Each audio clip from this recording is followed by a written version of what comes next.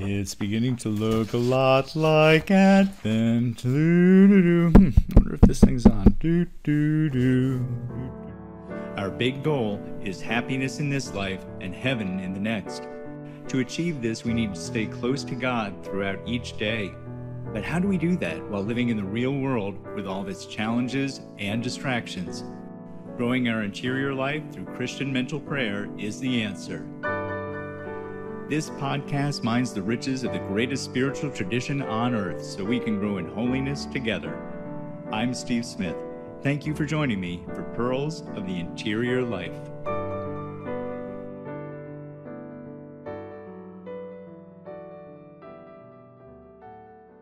Welcome to this week's Pearls of the Interior Life. Thank you, as always, for making this time for the Lord. Always so good to be a part of that with you. Thank you for that as well. So Advent, right around the corner, a little over a week away. As always, every year Labor Day comes, school starts up, right? And then boom, it's Halloween. Boom, it's Thanksgiving. Boom, Christmas and New Year's. Bang, bang, bang, down it goes. And no different this year. Here we are, Advent, right around the corner. And that means this Sunday, we celebrate Christ, the King of the universe. We're going to see the two things have quite a bit in common. So we want to look at our Sabbath, our feast day, the solemnity of Christ the King, as always. So we're preparing ourselves to make the most of that this weekend, and also then looking at how we'll carry that through into the week ahead.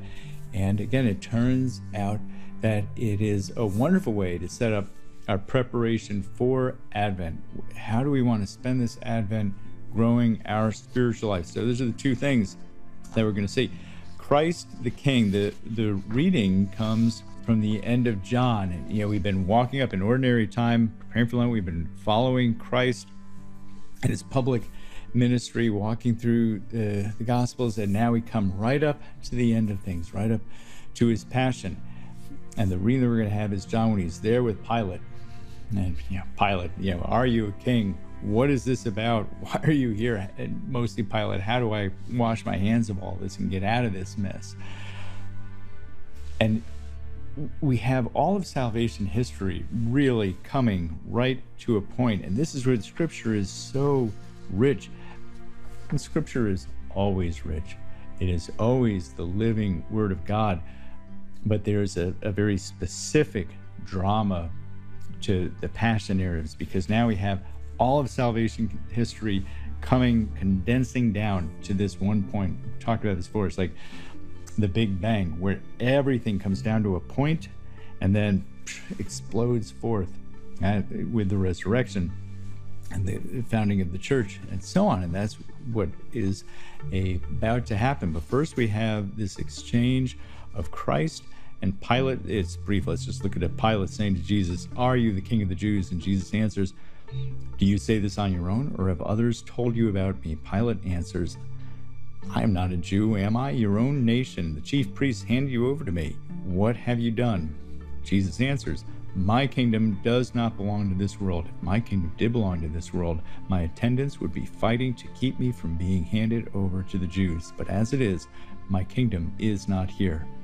So Pilate said to him, "Then you are a king." Jesus answers, "You say I am a king. For this I was born, and for this I came into the world, to testify to the truth. Everyone who belongs to the truth listens to my voice." That is the reading for this Sunday. Obviously, that then follows with that infamous one-liner from Pilate. What is truth? There's a line. There's a motto for our society today, by the way. What is truth? But that's a different matter. Okay, there's so much in this passage. You could spend for a lifetime really just contemplating this passage. Every single phrase, every statement. Christ, here's one. "For this I was born, for this I came into the world." What is there? Echoes the hypostatic union. Christ as human, Christ as divine. For this I was born, Christ in his humanity. For this I came into the world, Christ in his divinity. It simply comes into the world. We can go on and on. But for this week's Pearls, we want to focus on this one statement. Everyone who belongs to the truth listens to my voice. Everyone who belongs to the truth listens to my voice. And this belongs, it's again not belonging, just like property, this belongs to me, or belonging, joining in with something, joining a club, I belong to the Rotary Club, or so on.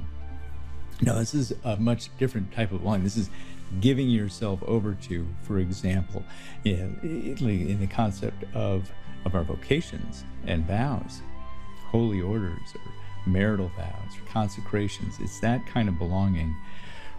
You're getting more to the heart of it in the original Greek. It's probably simply the word of everyone who is of the truth, and it's of meaning place of origin. So in other words, everyone whose place of origin is the truth listens to my voice. Everyone whose place of origin. Again, you could contemplate on this for quite some time. Christ being truth itself, and we're made in, for, and through him. We are of the truth. We were literally created by Christ. We were created by truth. So everyone who is of truth listens to my voice. And what Christ is really getting at here is the preemptive work of faith, that everything initiates from faith in God, receiving that and acting on it. Here's what St. Augustine says about this line. A man then is not of the truth because he hears Christ's voice, but hears Christ's voice because he is of the truth. This grace is conferred on him by the truth, by Christ. So see the important ordering things here. A man is not of the truth because he hears Christ's voice. No, we're able to hear Christ's voice because we are of the truth. We are of Christ. And this point, it's always God's initiative. Always God's initiative. Because we are of Christ, then we can hear the truth. God makes that first move with that gift of faith. Now, the key there is always that we have to do the listening, and we have to act on it. We have to respond. We have to let that grow in us. But it's always that initiative by God. And so there's a bit of mystery there. Not everyone at any given point in time is called. Look at Pilate. Look at Pilate. Truth is right there with him. He doesn't hear. He's darting in and out of his chambers. He's just trying to figure out how to get this monkey off his back. He has his wife telling him to have nothing to do with this man. He has the priest calling for blood and telling him there's going to be a riot if he doesn't execute Christ. And now he has Christ himself right there, this enigmatic figure who's giving him nothing to work with. And all he's thinking about, again, is how do I get out of this mess? And so he's not listening. He asks Jesus, are you a king? And Jesus says, not of this world. As it is, my kingdom is not here. And then Pilate still goes, oh, so you're a king. Giving him the benefit of the doubt. Maybe he thought Christ was speaking figuratively. I'm not of this world. Like, I'm not a king of this region. I'm somewhere from the east or from the south. But come on, that's not it. Pilate just isn't even listening. He's not processing it. Not of this world. Yeah, whatever. Okay, so you're saying you're a king. All right. So he's just saying, how does this advance my agenda of getting out of this mess? He's not listening. I can think of years of my life when I wasn't listening, when you'd go to church and hear the same scriptures and none of it meant a thing. And then finally there was that moment of conversion, that beginning of baptism in the Spirit, call it what you will, and suddenly everything is open. Right now it's real, and so it is with you. That's why you're here spending this time growing in holiness, seeking a closer relationship with the Lord. And that is what we want to hone in on in this passage. He says, everyone who belongs to the truth listens to my voice. Everyone who belongs to me listens to my voice. My sheep hear my voice. They know the voice of their master. And that's what we want to be doing. We want to be listening. We want to listen ever more closely, ever more attentively, ever more diligently to those promptings. And how do we listen? When do we listen? Well, all the time, obviously.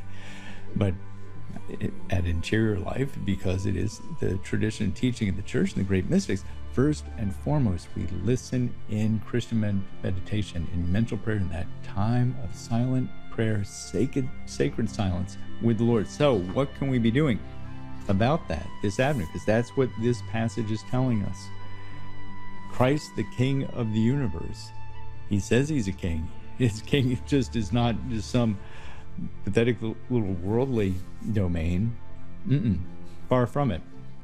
His real kingdom is our spiritual soul. That's where he desires to be king, and that's where we have to listen to him. He's telling us right here and now, I want you to listen to me. Spend time with me.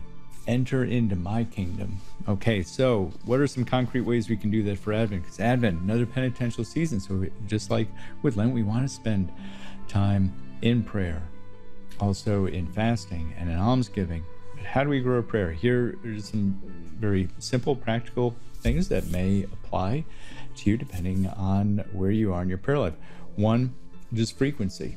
We want to get to the point where we are praying every day, praying in mental prayer, quiet, silent prayer, meditating typically on the scriptures, especially the Gospels. There are many approaches, but that silent meditative prayer, ideally each day. If you're not praying each day right now, well, outstanding. Here's Advent. Great time to just incrementally, if roughly 4 weeks of Advent, what's the plan?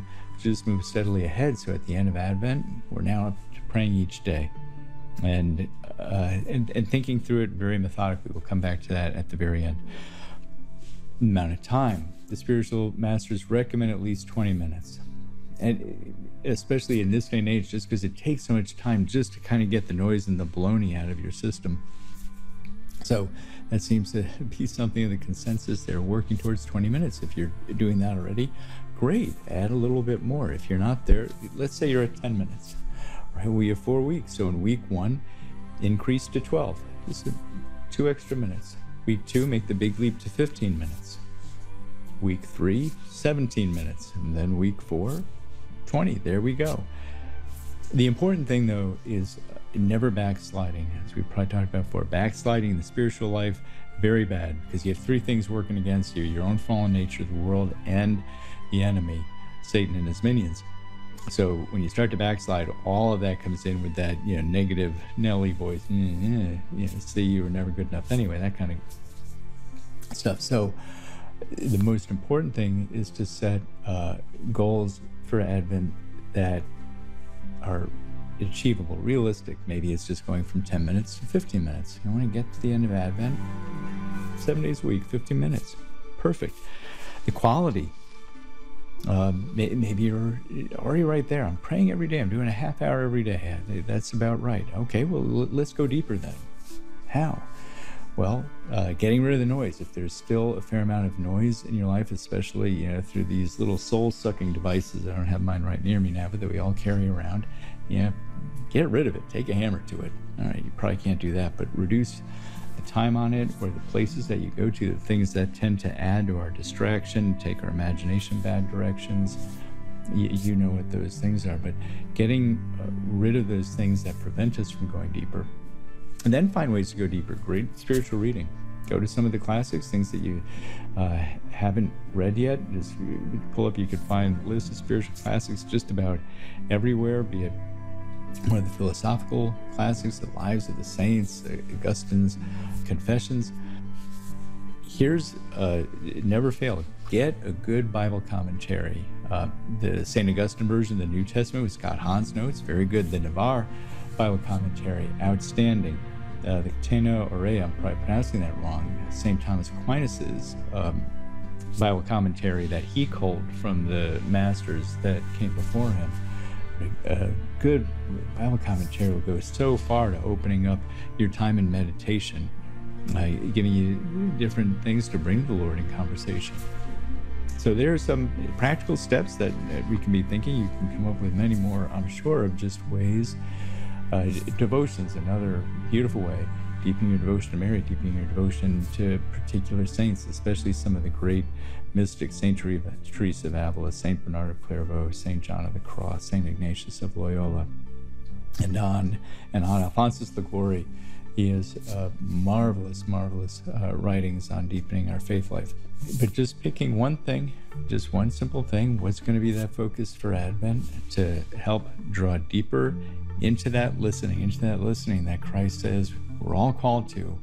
We're all called to. Once we have that moment of conversion, once we recognize he truly is King, he is the truth, he is who created us, he is who desires the highest and best things for us, especially to be reunited with him and the Father and his Spirit and all the saints and angels in heaven. Great time to listen to that a little bit more. So wishing you a wonderful week ahead, and be praying for that inspiration, and always pray for the grace when we do these things, these times of preparation. Lord, guide me. What do you desire for me this Advent, Lord? How do you desire to draw me closer to you this Advent? And with great confidence that he will guide you in the perfect Advent for you. And I look forward to being with you again.